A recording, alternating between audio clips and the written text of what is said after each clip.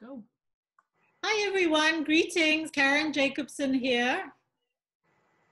I'm the director of the Refugees in Towns project. And this is day 2 of our arts festival today. And I'm delighted to be talking to and introducing my good friend and well, he's not really my colleague, but he's my very good friend, Tom Cartwright, who's a painter in South Africa. And we're going to talk to Tom today about a little bit about his life and how he came to this exhibition, which he has for us. The exhibition is called Feels Like Home. So let's just get started and bring up Tom Cartwright. Where are you, Tom? Here you are. I'm here. Okay.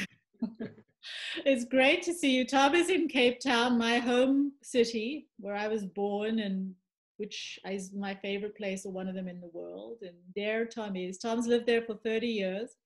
He's originally from Canada and now is a Cape Townian painter in Cape Town. And he's done these wonderful paintings, which we're going to see more of in a little bit. But Tom, I wonder if you can start us off by telling us a bit about this exhibition called Feels Like Home, how you came to that exhibition and how you came to do the RIT painting, the Refugee in Towns paintings, which we're going to talk about in a little bit. So sure. We're going to be showing some of these paintings as we go. But Tom, do you want to tell us a bit about that? Sure. Thank you very much. And I'm also just going to start by thanking you for inviting me to take part in this in the first place, and thank all your support people who were awesome, and you shifted everything to online, and thank you for all of that. And yes, and thank you to everyone really. In terms of Feels Like Home, this is actually the second iteration, or the second iteration of a Feels Like Home exhibition. The first one I did in I think it was 2018. And that was actually because I was going back to Toronto to see my family there, and sorry, the sun is just going down behind the mountain, so it's still and so I was going to Toronto, and I thought, well, if I'm going to Toronto, maybe I should do some paintings. And I thought, well, I could do paintings about home, because Cape Town's a home to me and Toronto was a home to me, and those are the two sort of special places in my life. And so I was able to set an exhibition up, and that was the first time. And for that one, I just wrote to people like me who live not in the place they were born. And I asked them to send me photos of what felt like home to them. And then I selected some of those and painted those. And then while I was working on them, I thought, oh, it would really work with their stories. So I wrote to them and asked them if they would just send me a little bit of text about the images that I'd chosen. And so that basically sort of set up the format. And then I did that exhibition, and that was lovely. I enjoyed it immensely. Had a good time with that. And then you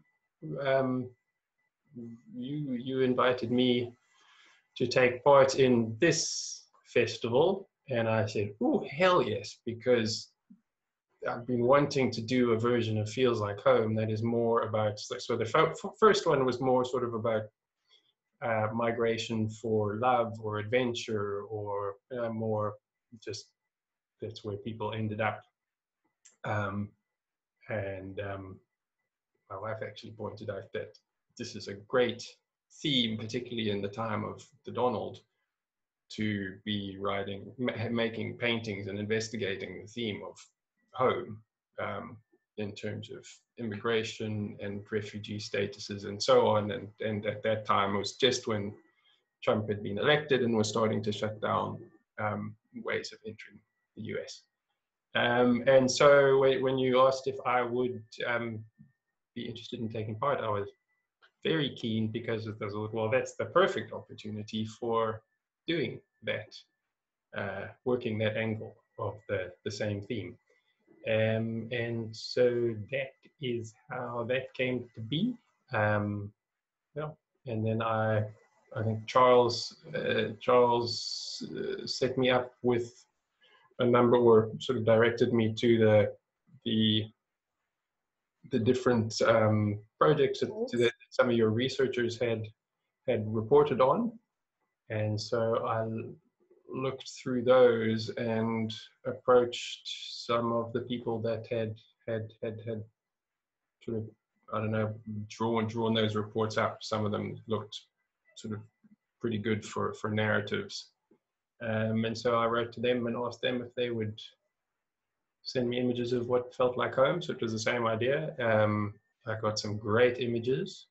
And again, I asked them to send me some text. And I think it's the relationship between the images and the text, I think, is what it isn't necessarily what makes it, but I think it's a critical point of the of the project and maybe why it works. Fantastic, Tom. That's great. So we have almost all of the people that whose images you used with us today, and we're going to talk to them in a minute, and also look at the paintings you made from those images. But before we do, it's important, I think, that we talk about a sort of major event, to say the least, that happened in your life just before COVID struck, the pandemic struck Cape Town and all of us, of course, in March this year. You were diagnosed with cancer in your leg.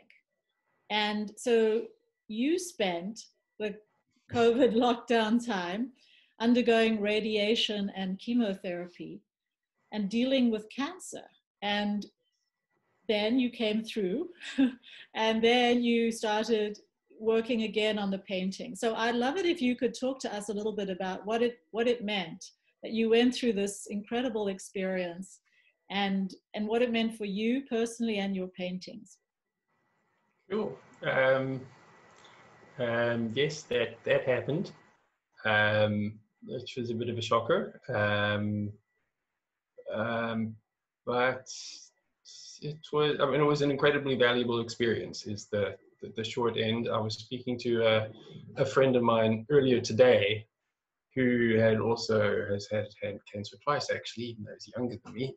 And I phoned him when I got my diagnosis, because I thought he could probably help me figure out ways to get through it, particularly on the emotional side. And he said, yeah, sort of what we've got, the sort of what we gained is that we had really had to contend with our mortality. We confronted our own deaths. So I think presumably anyone with any form of terminal or life-threatening disease, the opportunity is that you confront your own mortality, like literally. I mean, I've always tried to live my life sort of day by day and live in the moment and appreciate all the nowness of it. But I think, yeah, there's only so much kind of theoretical, as it were, living in the moment you can do, because there's nothing quite like a brush with death to really put you in the here and now. So I think, really, like the simplest version is that's what happened. It's like, wow, okay, I could genuinely die, because there was a while there where we knew the cancer was in my leg, but we didn't know what kind of cancer it was. And that was definitely the most intense week of my life, waiting for the results of the biopsy to find out actually what sort of cancer it was. And it wasn't a super bad kind of cancer, so that was a great relief, obviously. But in that week, I certainly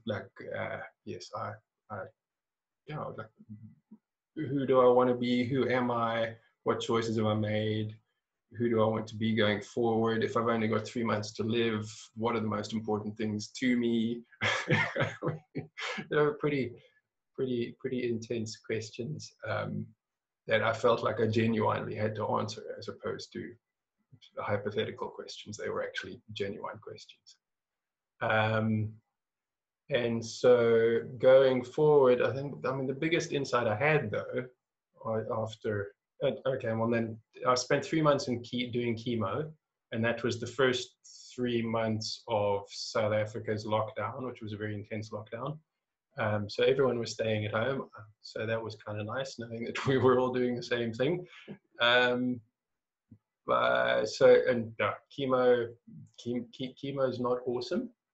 But it did give me a lot of time for introspection because I didn't have a lot of energy.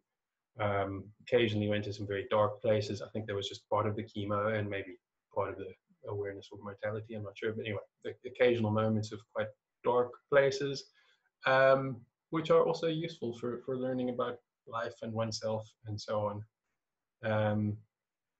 So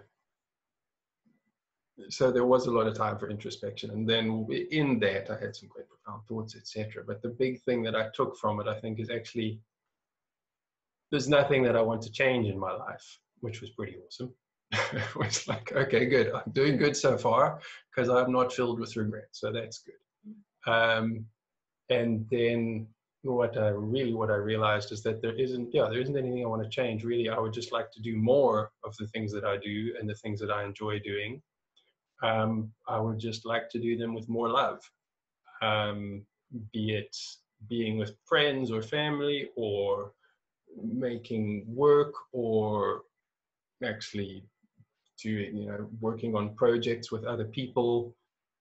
Just really put the focus on working with lovely people, and kind of that simple, really. Like, let's just do everything in the tune of love, as it were. It's a little bit cheesy, but but really, it's a beautiful thing. So really, just moving forward, just trying to work with lovely people. I think that's basically it. And not just work, just be connected to lovely people for the rest of my days.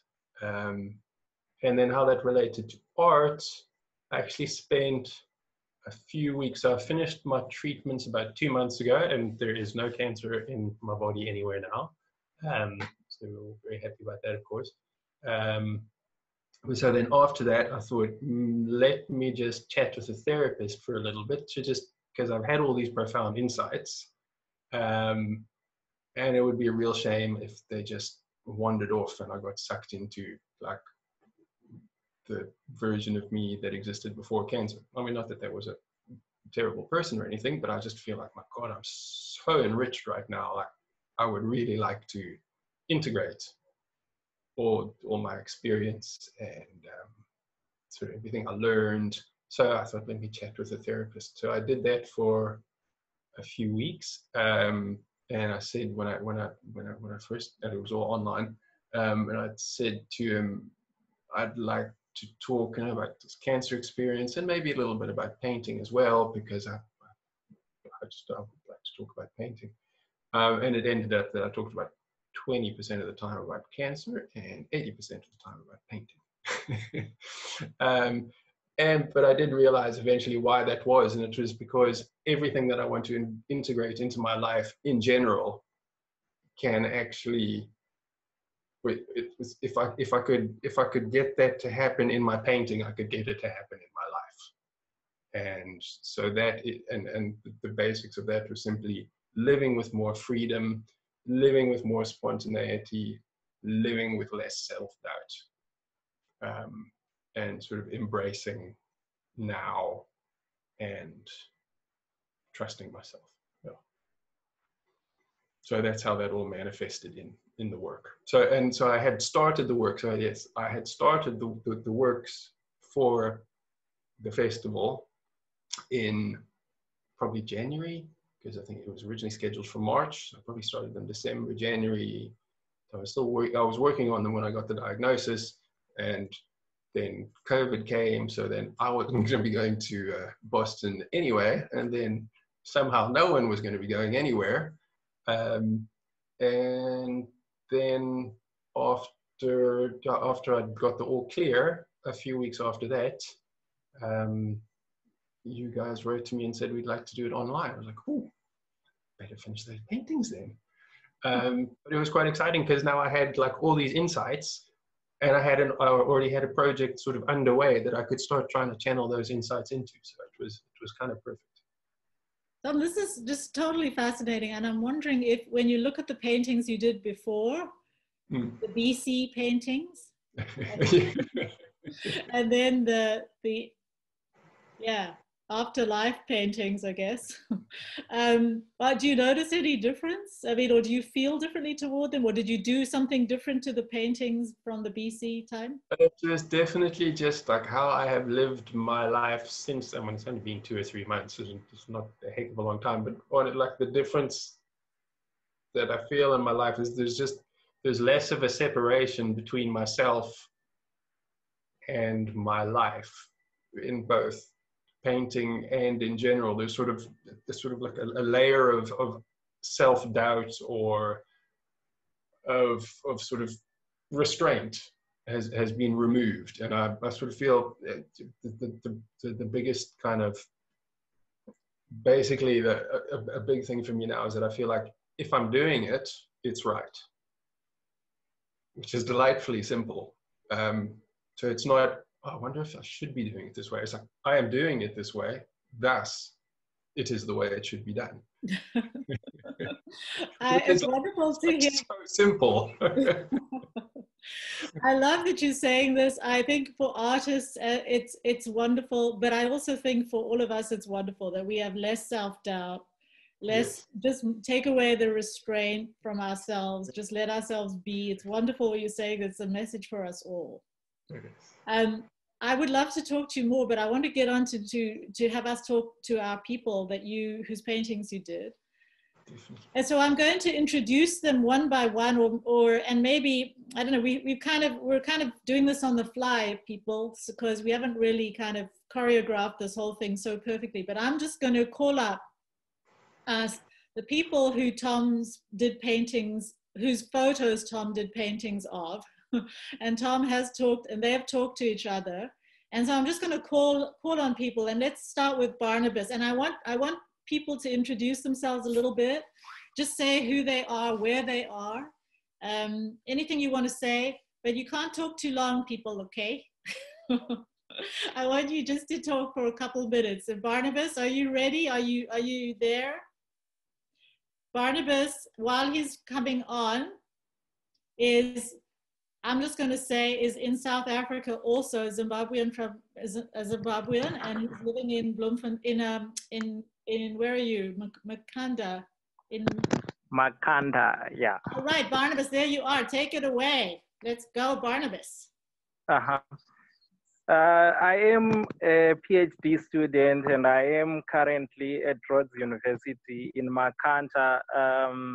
It used to be Grahamstown, so the name changed in 2018, just a few months after I had arrived here.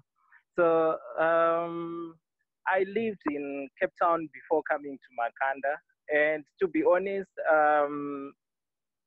South Africa and Zimbabwe share the border, so there's a lot that really reminds me of home in this country. Be it the people that I meet, there are a lot of Zimbabwean immigrants living in South Africa. So every time, be it in Cape Town or even here in Makanda, I meet people who speak my language, and then it's something that always reminds me of home. And I remember I had this interesting conversation with Tom as well during the lockdown.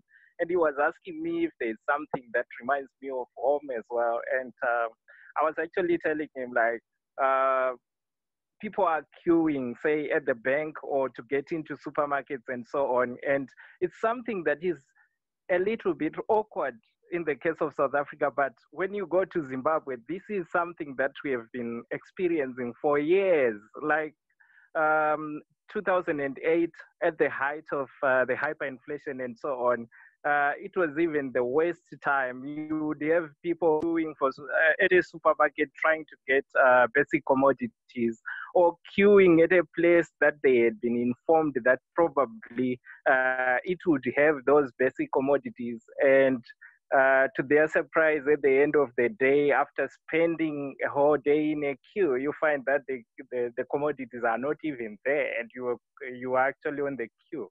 And then you would queue at banks to get your salary, to access your salary or something like that. So yeah, it's something that we've been experiencing quite a lot. Then the name of this institution that I'm learning itself, like Rhodes University. Remember, my country, Zimbabwe, was actually named after the person who this institution is named after. So Rhodes and then Rhodesia, there is a connection there. And then you find that also there are a lot of jacaranda trees around. This institution is something that we have in almost every mission institution and town within Zimbabwe. And then the deplorable state of the roads in this town is something else.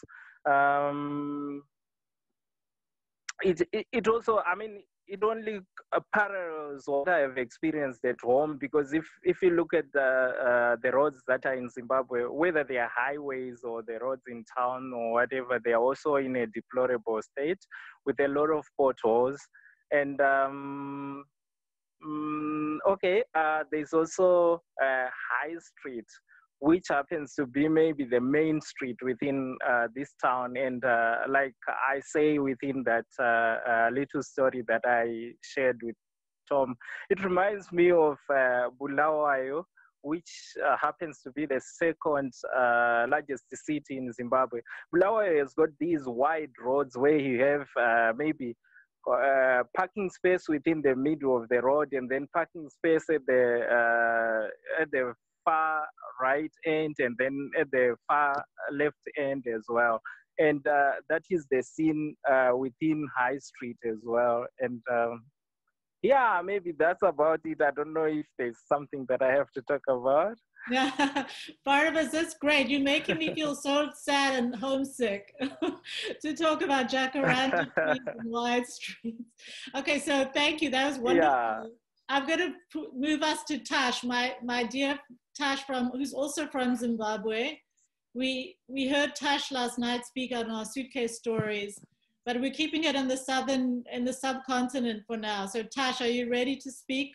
Tash is in Zimbabwe now. Tash, are you live, my dear? Hi, Karen. Yeah, I'm all ready to go. Great. Thanks so much. So my name's Natasha, and I'm in Harare, Zimbabwe. And yeah, I loved working with Tom on these on the pictures. And I suppose my first picture looked at the idea of new beginnings, and entitled it The Farm, because I moved to Australia with my family, and so now my story was all about returning home, coming back to Zimbabwe. And this picture is a picture of our house in Australia, the family home we built there. And I suppose it was my reflections on how home on a personal level is really all about comfort, familiarity, and safety. And you know, how the need for home is sort of central to our ontological security. And I always sort of never felt at home in Australia, but this place does depict it. But the Zimbabwean flag shows that need to reclaim and hold on to our identity of where we come from. But I suppose, yeah, and again in this picture, it kind of showed that home is given meaning through our social relationships, and they really existed hugely in Australia. We managed to really rebuild those. So do we want to look over all the pictures? Yeah. Now, shall I talk to other images? Yeah. And then, yeah, my other one was a trauma teddy, which when I worked with the Red Cross, they used to give them as psychosocial support to people who had lost their home, mainly through a natural disaster, But when I was looking for photos for Tom that depicted home for me, this was again linked to that idea of ontological security, that sort of sense of self and sense of mental well-being, and how what the Red Cross did with the trauma teddies was trying to acknowledge that displacement creates a need to recreate your psychological well-being, and you know, go against those existential anxieties when something awful like that happens. And the kindness of a stranger that comes and gives you a teddy to comfort you in those kind of times really depicted this idea of home being not having to be linked to a physical place, but actually home being more kind of internal to yourself. And then my third one was in an airplane, which I feel like I did a lot of in the last few years. And I think that image really for me just evoked this feeling of nostalgia. And Karen and I have talked about this Welsh word, hiraeth. I hope I'm not mispronouncing it, but this idea of like it's a meaning or a longing for one's homeland. But through my work with return migration, it came through like the idea that it's a romanticized idea of going back, returning home, because home, as you remembered, will no longer really exist as it was. You know, the people and the structures often no longer exist, especially when we're looking at displacement due to war or conflict. And yeah, I suppose this picture just summed up that idea of the pain of leaving and the fact that you might never come back to something that looks the same, and how a picture can capture it, but it may not, it'll be in a memory forever. So yeah, that was my 3 photos, and thanks Tom for depicting them so beautifully. Yes, they're beautiful. They're wonderful. Thanks. Photos, wonderful paintings, and yeah, thank you, Tash. That's absolutely wonderful to hear you talk that way, and I'm so glad you're back in Harare now. Okay, yeah, let us. We're staying on the continent. Yeah, we're staying on the continent now. I'm going to Taj. Are you there, Taj? I talked to you. Yes, I'm here. There you are. All right. Can you tell us about your experience a little bit, where you are, where you're from, and a bit about the painting? Yeah, so my name is Taj. I'm originally from Darfur region of Sudan. I lived in Israel almost 11 years, and in 2019 I moved to Canada through a sponsorship program. So I'm now in Montreal, Quebec. I was very thrilled actually to hear the whole story that Thomas was talking about and the situation that he went through. And I think you are a strong and role model for a lot of people to see you like this. I didn't know that much while we were working on our photos, but I'm glad to actually be here and hear whole story. And I'm happy that the cancer went off. I have chosen few photos, and I think among them 2 were selected. And one of them was actually just about the nature generally. Like I was born in a village in Western Darfur region. And the area that I was born is like in the middle of mountains with a lot of rivers, and the nature was beautiful. And as a child growing up there before the war of 2003, I had quite a happy childhood, very connected to nature, very lively in terms of, just going to mountains and having a natural connection to that nature. And then suddenly the situation turned out to be forcing everyone to run away. And as we ran all together, I ended up in Israel. And in Israel, I found 2 very contradicting issues. One was the fact that I actually felt like Israel was, it looks like a home in terms of nature and in terms of going to countryside and seeing that. But at the same time, I had that feeling of, I'm just thinking about home.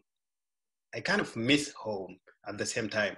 So it was very difficult for me because in one hand, I kind of enjoyed the feeling of looks like home, but at the same time, I had this feeling of missing home due to the fact that I see all these natural views especially north of Israel. And the second feature, so, the coffee, we call it Javana, the one that you can see. It is a very common social coffee that, people, especially in Sudan, in Eritrea, in Ethiopia, like East Africa in general, they kind of sit and drink. And in Sudan is also very common because mainly it's a social event where, in general, women start making it, and it has not just, make coffee, give it to someone, but also, it's like, it has snacks that come with it. It has this, it smells, they have all this different perfume that they put around it, and music, and, sometimes can start from 12 or 11 after breakfast, and it goes all the way until like 8 in the evening. And what happened during this time is like it becomes a social gathering where a lot of very important issues are discussed, like in terms of problems, in terms of psychological support.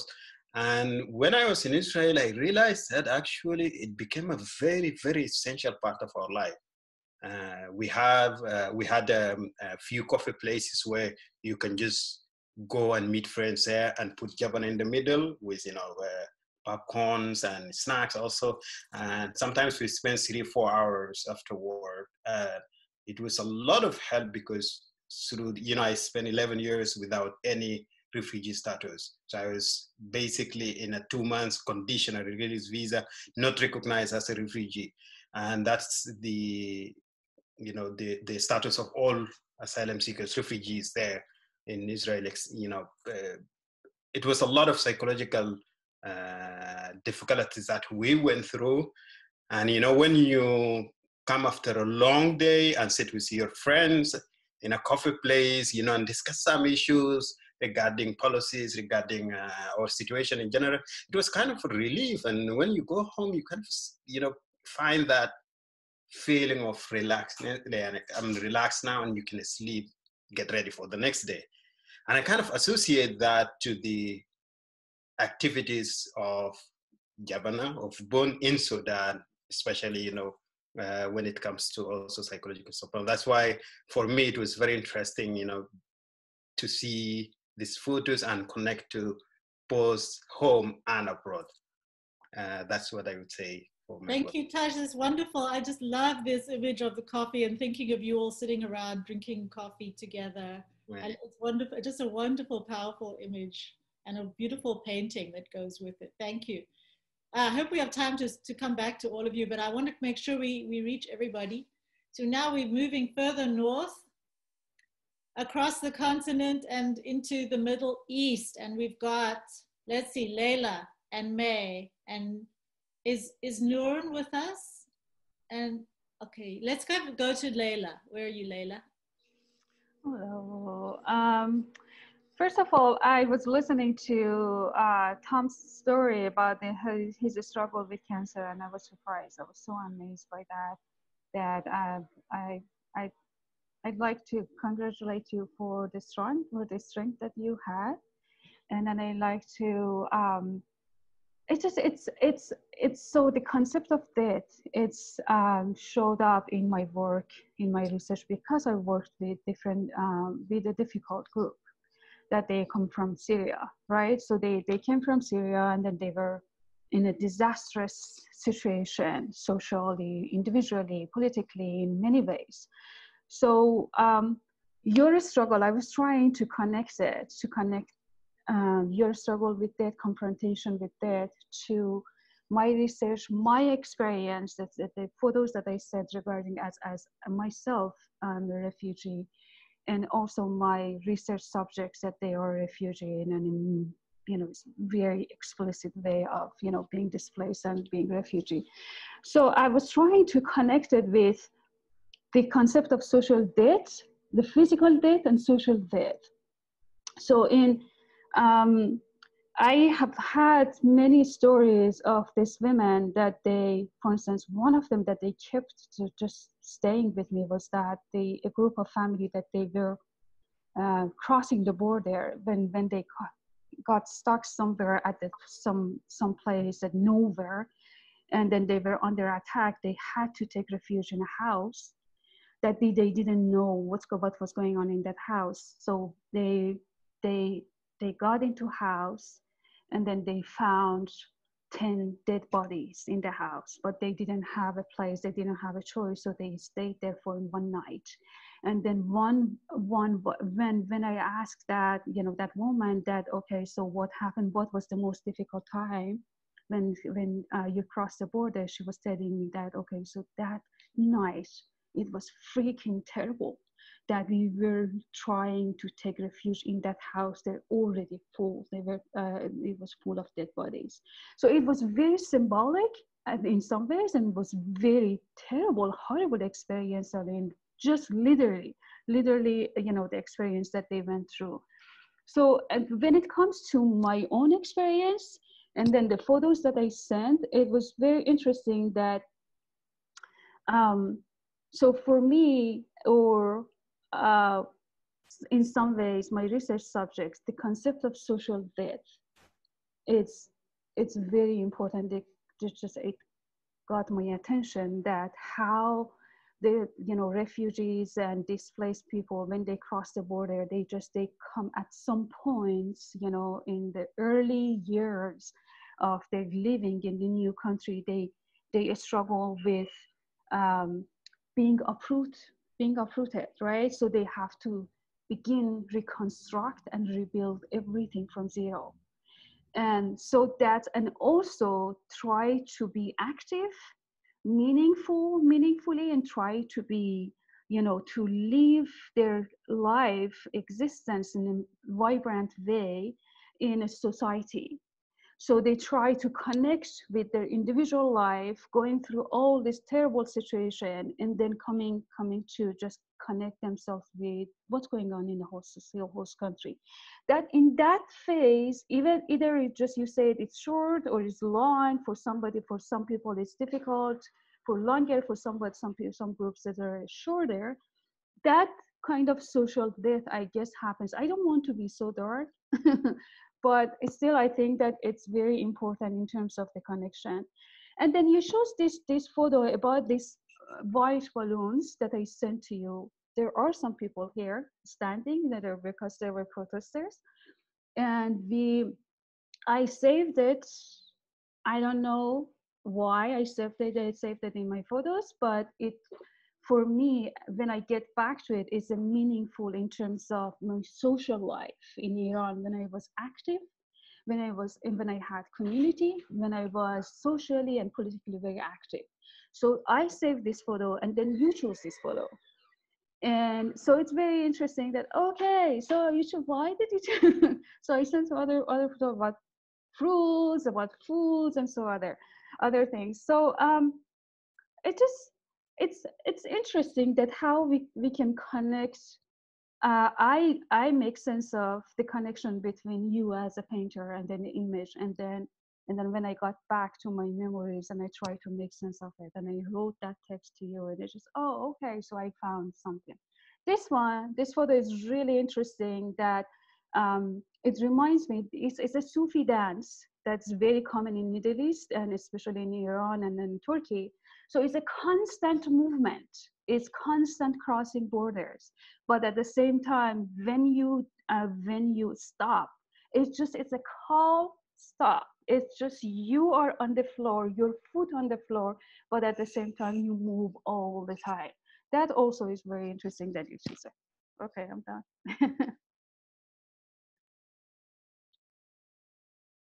You're mute. You're from Iran. You didn't mention that you're from Iran, but you work with Yes. Syrian refugees. Yes. And yes. you're in. Tell us where you are now. I am in Michigan. I am in Detroit. I worked with Syrian women And so at some points, I see very similarities between my situation as a refugee and their situation as a refugee, and the destiny and the, all this political atmosphere, the political things that going on between Iran and Syria. Just I feel amazing in terms of the similarities between me as a researcher and at them. Yeah. Thank you so much, Leila. That was wonderful. Let's see. We want to make sure we get everyone. Is May here? May here? May, there you are. Yes, May. Please. Hi. Where about you and where you're from and where you are and all that good stuff. Hi, hi everyone. Sorry, I'm a little emotional after Leila's. It's not you, Leila, don't worry. Just thinking about actually just the idea of home. So my name is Maim Zayek. I'm originally from Aleppo, Syria, from Halab. But I actually migrated to the US in 2000 when I was 10 years old. I'm an immigrant, even though when we left, it was under, in our country, at least in Syria, my dad was not on good terms with the government. Family still isn't. But that was kind of the only way. We were privileged enough to have my dad, as a doctor, so we were able to come to the US. So just the background of me is, I was 10 years old when I moved to the US. I lived in New Orleans, Louisiana. That's in the South. So New Orleans, Louisiana for 9 years. And then I moved to Memphis, Tennessee for 5 years. And now I'm in San Antonio, Texas. So I've been in the southern part of the United States for a very long time. And I'm what I guess Arabs would call Americanized, and what Americans say not, outsider or not American enough. So my idea of home, this was funny because, hi Tom, also thank you so much. It's finally great to see you. I gave Tom such a hard time. This project, it's funny because, and I'm very happy to hear that people were connecting with it and getting excited over it. I think for me, I was excited about it initially, but essentially I just wasn't really responsive. I have that kind of identity of, I don't know who I am, so I don't know what my home is. And so I think Tom had to really, really get to share his personal things with me, which was really great, making me feel more human, where I was able to open up and send him some photos of what I think my home is. And so, this is wonderful. So in terms of ruins, right, in terms of feeling like you're in ruins, but also remembering being in that place that's so ancient, that's so old, that's still standing. I think that image right away showed me home, but in the sense of resilience of that landscape around me. And that's me, and I'm glad that my face isn't in it. But what I love about this is that it just shows that even people have been through this, people have been through these places, and it's so old that it's still there, even when you can't even see those faces anymore. And so my idea of home definitely is rooted in these ancient and these old places and these families and history and things like that. And so so that's one image that I think was very easy for me to talk about in terms of home and feeling like that. Another one that that I get very emotional about is in my grandmother's home, sitting on her lap. She, don't mind me getting emotional. This is really, I think that's the beauty of art, and beauty of what's going on here in this festival. But being in my grandmother's lap, someone who I didn't see after I left Syria as a young child, is a memory that I see all the time, or I have dreams about it a lot. And so that's definitely something that was like, oh, that reminded me of home. So seeing my grandmother's place and being there in her lap, and never getting the chance to say goodbye. But at the same time, I'm so happy that it's in this artwork. And so that's definitely one image that I love. And then that last one that we have this is our backyard, or I guess our yard, in Syria, in Aleppo. That's me and my sister sitting on my mom's lap again. But this is what's special about this is our yard. It's the sense of place, of space, of the everything around it that I never really thought of. The tree that's behind me is a very powerful tree to me. I just, for some reason, we just did so much under that tree as kids and as family, but I never like really looked at it, or I just don't remember it very much sometimes. And so in this image, what's so beautiful about it is that it shows my emotions. You know, when I remember these places, now I actually see the tree, I see our shoes, I see things that I never noticed before. And so I love the way that this exudes that feeling, because it's hard to explain to people, you know, when they say, where are you from, or what's your home, or where you know from. When I tell them, oh, I'm from Louisiana or Texas or wherever I'm living, it's like, do I want to release all of this on you, all of this emotion, because it's very complicated and I still don't really know. But to me right now, I think with this project, it's got me reflecting on this idea, and knowing that there's still perseverance, and then there's a lot of strength in us. And so I love that, and I'm really glad to see that, because I am going through a lot relearning my identity. So thank you so much for providing the space to see it in this beautiful work that Tom has did. And it's such a wonderful person. So sorry I gave you such a hard time, but I really had a hard time with it too. So thank you. May, thank you. A lot of us are in tears ourselves. Tom, it's your fault, Tom.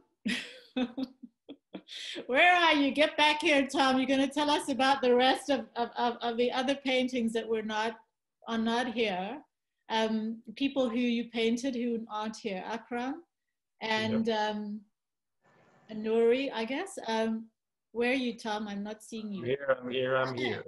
Okay, so please tell us, and thank you for making us all feel extremely today.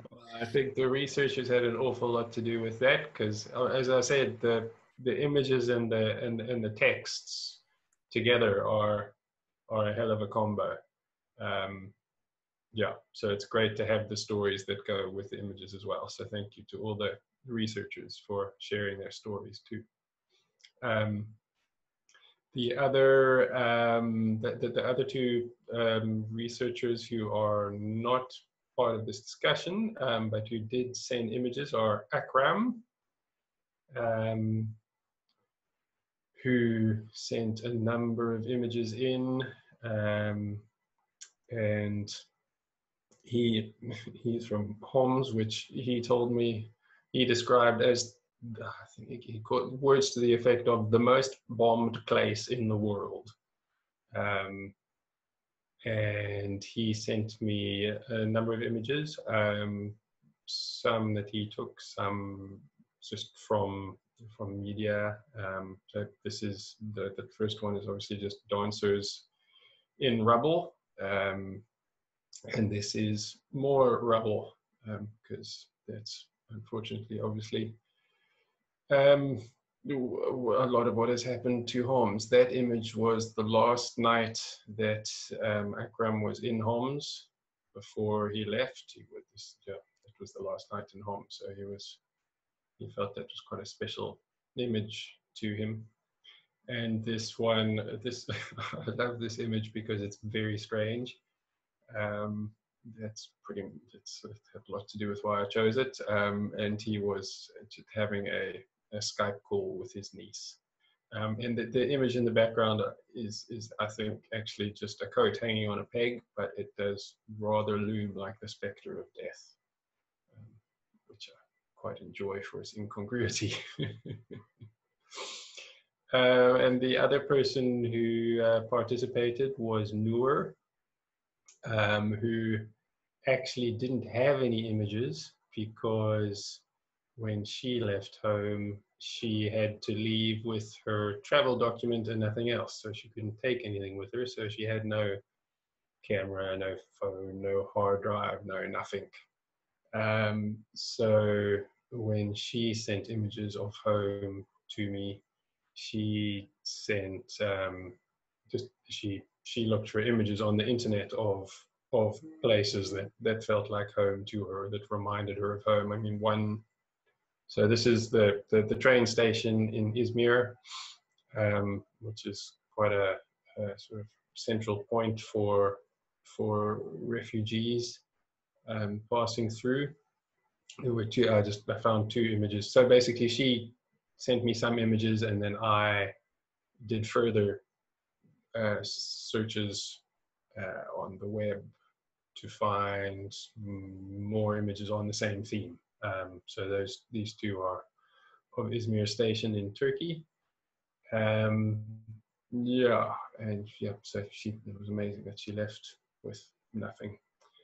And this, in fact, so this is King Hussein Mosque, which I don't think she had been to, but she said there was a poster or a photograph of it on her wall at home. And so it was just the idea of that place that felt like home to her more than the place itself, which is quite cool. And this is a shopping area, the souk, the Al Hamadja souk. Souk is a shopping area. But it's amazing because those are in the background are Roman ruins. So it's just a big commercial area and literally a Roman archway and ruins of another great civilization in the background. So those are those ones.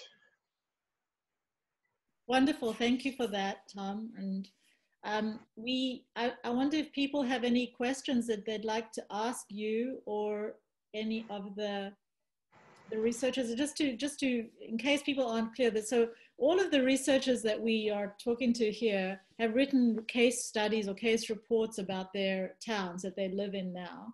And so those towns and more about their experience and those reports are up on our website, on the RIT website. So you can read more about people's experience there.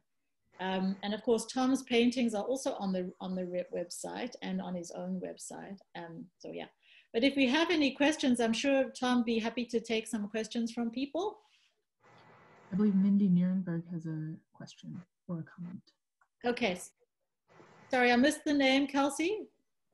Mindy, yes, please, Mindy, go ahead. Yeah. Yes, hi. First, I just want to say thank you for this and thank you to all the participants and for Tom.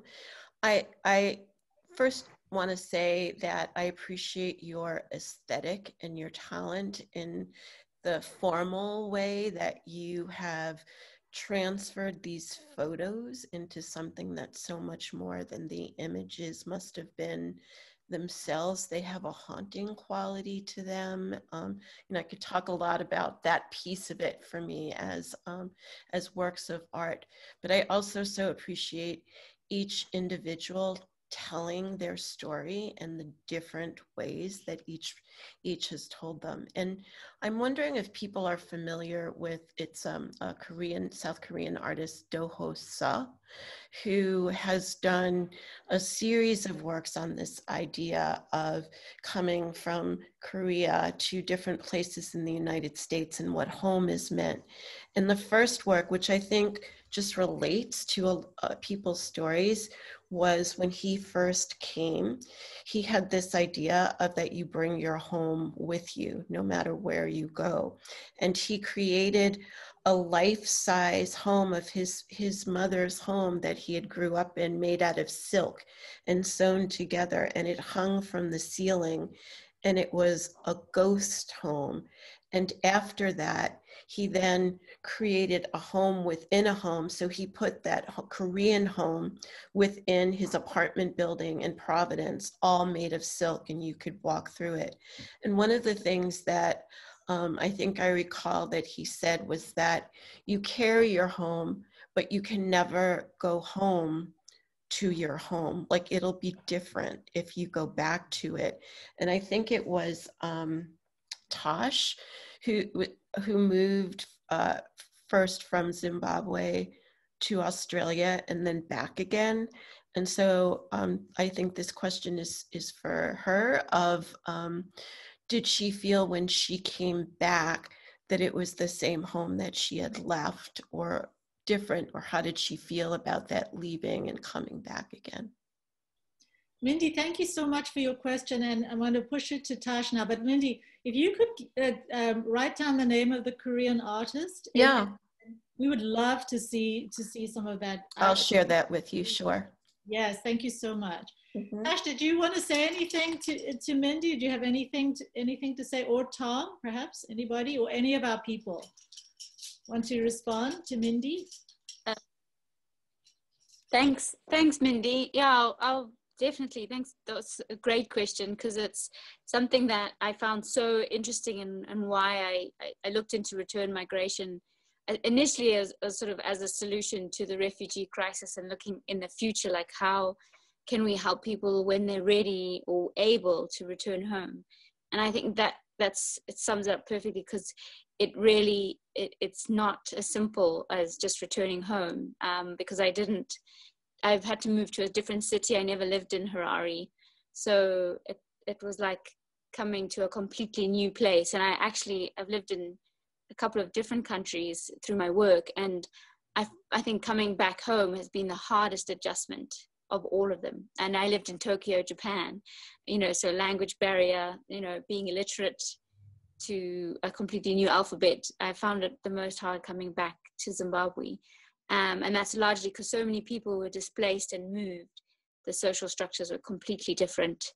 Things that you weren't as familiar as you thought they would be.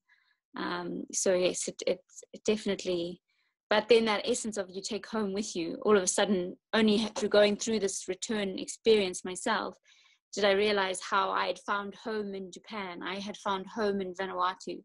I had found home in Australia. I just didn't realize it at the time because my heart was too busy pining for Zimbabwe. Thanks. Thank you. Thank you, both of you. That's just wonderful, really. This is such an amazing panel. I can't believe it. Does anybody else have any questions or comments or things they'd like to say? Can I say something? Please. Mindy, thank you so much. I really like the question and then your insight about the sense of home. When I'm thinking about your question, and I've been working and then writing and then having some sort of reflection on, in some ways that were relevant to your questions, that about this just a deeper making sense of home, right? With what's home, as we talked about, and many people know that, okay, so it's not physical construction, it's not necessarily a certain way, neighborhoods, or I don't know, the architecture or something like that. It just, the sense of home for me, as I got it from my experience and also from other my research subjects experience, is a combination of work of imagination of home, the work of dreaming, and the work of memory. Those are some very essential elements that we can create home for us. Either, for me, it's really, really important. But for instance, I had a photo that I sent to Tom, and it's a photo of a very old-fashioned house that is with the sign of "say" on it. I love that photo, and I took it in New Mexico, and it reminded me of the certain architects in my city, my hometown, with just a muddy, and then it's a remote area, like resisting to the sunlight. But then I found a similar structure here in New Mexico, which is very interesting. But that sign of "say," it was more, and I was thinking that, okay, so am I ready to go back to my country if everything goes easy, and am I ready to go back? Is my perspective of home and my neighborhood and my parents' home is the same thing like that? I'm not sure about that. I think that, okay, so I am in liminal space, that I just, okay, so if I go back to my country, it's of course that nothing is the same when I left 10 years ago. So that's thing, that personal reflection, and with, regarding the Mindy question was, leading me to this way of making sense of home and community as movable, as mobile, as crossing borders all the time, constantly crossing the borders. And it's very interesting that, just we maybe in terms of creating literature, adding and contributing to more literature about migration, about refugee life, we need, I guess I need to think more about the mobile home, mobile community, where at some point that rigid, we take out that rigid definition of home as just certain elements like structure or architecture or so on. Thank you. Can I respond to that quickly? Please, yes. I'm just so very moved by that, and the idea of dreams and memory being such an important part of home. And I'll just share one more thing about that artist. He intentionally created that home out of silk. So if you can imagine, parachute silk, it folds up, and he put it in an old suitcase that he could carry with him.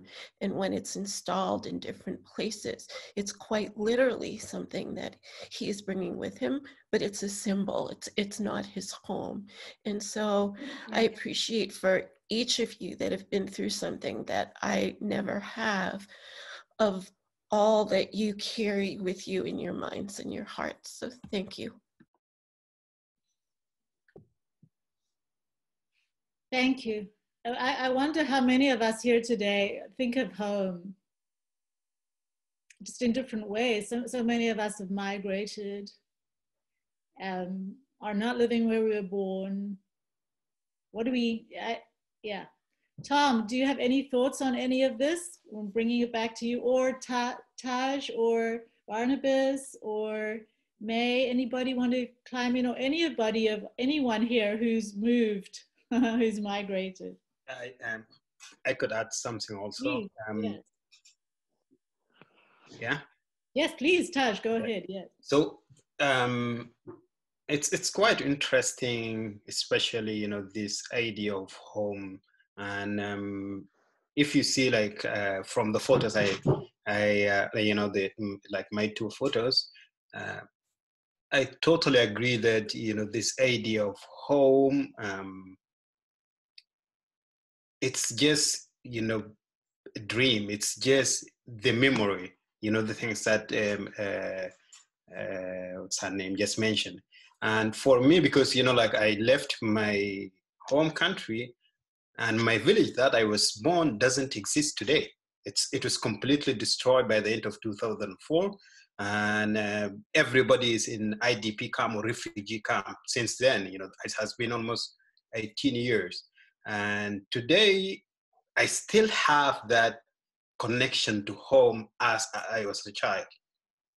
Looking at the nature, I still feel, oh my goodness, my village, my childhood, my life there.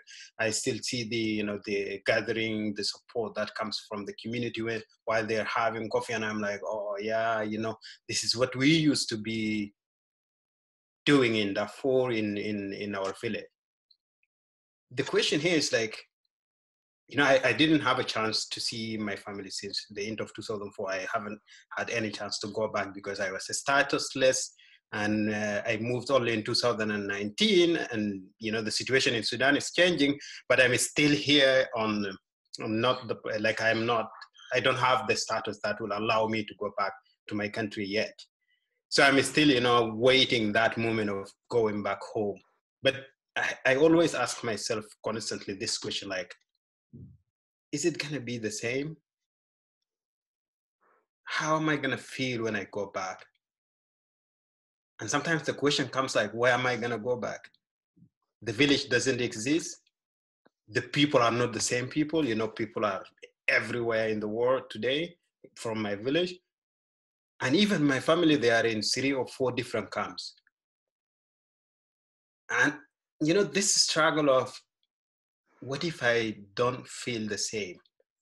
What if I go there and I have, this feeling of like, I don't belong here. I'm not part of this, either to the camp that they are in or even to the community that they are around them. And it's a constant struggle. You know, I'm in Montreal, I'm in Canada now, I have permanent residency, and I don't have the fear of threat that I used to live, you know, while I was in Darfur, or even when I was in Israel.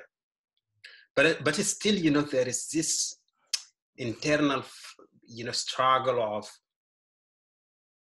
I want to go back to see my family if the opportunity comes, of course. But at the same time, how, you know, am I going to answer all those questions that I just asked? And I totally agree that, look, one thing that I know, as soon as you leave your home, whether you are forced to leave or you willingly immigrate to a different place for a long time, the idea of home just becomes a dream, a memory. Seriously, like there is no, because in one hand, you're not gonna feel the same, but in the other hand, even if you spend all your life wherever you are, you're not gonna feel the feeling of home. So there is this, you know, lost hope in the middle of what is my home.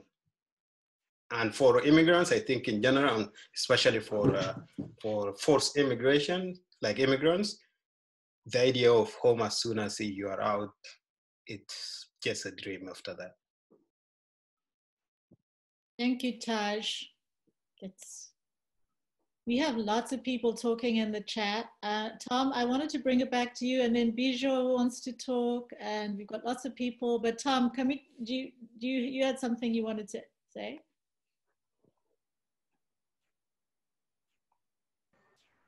I was going to talk about the paintings, which May alluded to in terms of the faces. I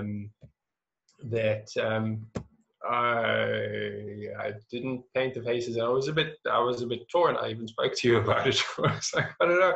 I haven't painted the faces. I don't know if I want to paint the faces. I don't think I want to paint the faces. But is that kind of weird? I mean, yes, it's weird, but is it too weird? No, I don't think it is. And but what May said about them was exactly. It turns out, luckily for me, was pretty much why I didn't paint the faces, because I wanted the image to be about the feeling of the image and not about the specifics of the image. It's not. I mean, even though obviously it's May's story, for it to connect to more people, I think if as people, if we look at a picture and there's a person in it, I think we tend to project onto it, onto that person. And if there's a face, then we want to read their facial expressions and sort of interpret the image based on what is happening to the person in it, or how the person in the image is feeling about the image, or whatever is happening in the image. So that is why I didn't complete the faces, which I do actually, which I'm very glad I didn't do, because I think they work much better that way. Yeah, I think that your question, your comment sort of connects to a comment that Charles made. Charles, I'm going to ask you to talk. But Charles, can we just ask? I just would like to ask Bijou to talk first, and then Charles, come back to your question, okay? For Tom, Bijou, do you want to? Am I saying your name correctly, please? Yeah, Bijou. It's you, Matcha. Yes. Am I on? Yes, we can hear you now. All right. I'm in Toronto, in Canada. I maybe have no right to speak because I'm not a refugee, but I have lived on 3 continents, have not moved there of my own free will to some degree, mostly in the wake of a man's decision. And I've been looking for home all my life, really. And I can identify with so much of what the speakers here have said, and with the loss of home in those paintings. And I would like to say that what home means for me now is not so much a place to be as a place where I can, without fear, express myself fully. And at the moment, that is in singing and in gardening, for example. And I think that the arts have so much to do with finding home in that way, whether it be painting or creating beautiful gardens or singing your heart out with people that you trust in a safe place. So thank you for stirring up a whole lot of emotions and memories in my person today. Thank you for that visual. It's great. My pleasure. I just love to hear you all share your thoughts, and I am so loving this. Charles, to you. Yeah, I'll just echo. I think this is really moving for everybody, and thank you all. What I was struck by May's talk about uncovering a sense of home through the process, and I wonder if the painting participants and Tom would be able to speak a little bit. Were like going back and forth. Did you uncover or make conscious thoughts about home that you hadn't been aware of before, or did your sense of home change through these conversations or after seeing the final product?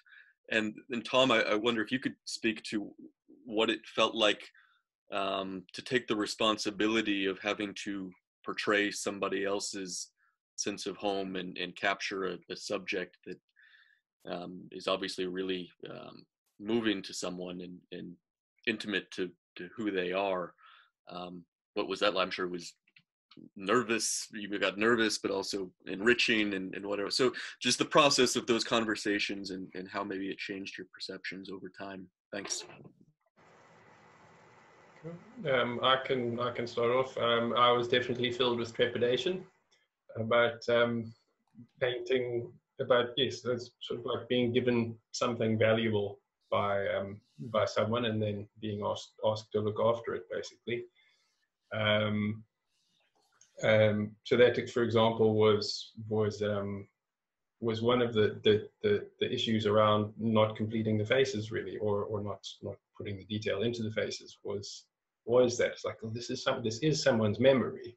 I mean, this is someone's special person, and this is that person themselves, and this is their, so in that sense I did feel quite conflicted about, I mean, it's a little dramatic to say, do I have the right, because it's just it's an image, but I did feel a little bit like, yeah, that's why I felt conflicted about it, really, was because these are other people's images. These are images that are special to the people that sent them. And yeah, definitely have a responsibilities for myself, and I want to treat their images with respect and hopefully some integrity. But at the same time, as I said at the beginning, you know, with the sort of what's happened to me is that I respond. Basically, I trust myself more now. So I think it was a great opportunity, really, to trust that my sort of feeling. My feeling response to the images and whatever decisions I was making was based, what was correct. Again, like sort of going back to whatever I'm doing is the right thing to be doing. Yeah, so it's basically a good opportunity to just trust that I was coming from the right place. But yes, I did feel a little bit of, not quite pressure, but I was aware that I shouldn't mess this up.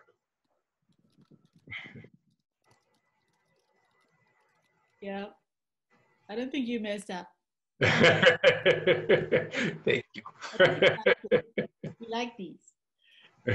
We've got lots of comments. People, feel free to wave at me or stick your little chat so I know that you want to say something. We love hearing everybody's thoughts or impressions or feelings. Just I see someone has asked me what is home to me, which actually I was thinking as someone was talking, I was thinking actually I think that my sense of home, because I've moved around a lot, or I moved around a lot when I was younger, rather. I haven't moved around so much over the last couple of decades. But I did realize, I think that time with cancer, part of also spending time with people I love is really, maybe a bit going back to what Taj said, it's just that it's a feeling. Home is a feeling. And home can be a feeling that you carry with you, and maybe, yeah, I'm feeling a bit emotional right now, so I must be on the right track. Home is, it's a feeling that you can carry with you, and in that sense, and it's the experiences of all the wonderful, beautiful people the experiences that you've had with all the wonderful, beautiful people in your life. That's actually, to me, maybe what makes home. And now I'm really just talking as the thoughts are arriving in my head, so this could come out wrong. But in that sense, I'm like exploring home with other people, like the researchers, in a sense, creates a sense of home, because we're now building a community, and all the lovely feelings that are coming out of this right now feed straight into my mushy bits, and that is basically where my sense of home is. It's like, it's where I feel good, it's where I feel safe, and if I can take that anywhere, then I'm okay, because then I am taking those people with me, like all the people that have affected my life in a positive way. Yeah, I'm definitely starting to tear up, so I'm definitely on the right track. Tom, you made us all tear up, all of you, with your beautiful stories and comments. Really, in a long time since I've been on a panel that I felt so emotional about all of this. We're at the end of our time. It's a good place to end with what you said, Tom. It's a beautiful place to end. I thank you all so much, Tom, and our researchers and our team who helped put all this together. And thank you all so much for coming, really. It's been a really, really wonderful panel. And please stay in touch with us. And yeah, like Tom said, the Refugees in Towns project is a community that we're building. It goes all over the world. We're linked together by all these people. We love to have you be in touch with us, write to us, look at our website and see if you can contribute in any way to your experience, to writing a piece for us. We would love that. And I just want to say that you can see Tom's paintings, both on his side and on our side, if you want to look at them some more. I hate to end this panel. It's been wonderful, really. It's the most wonderful panel I've ever had, and honored to host and facilitate it. And thank you all so much, Tom, especially to you. So goodbye, everybody. Thank you. Goodbye.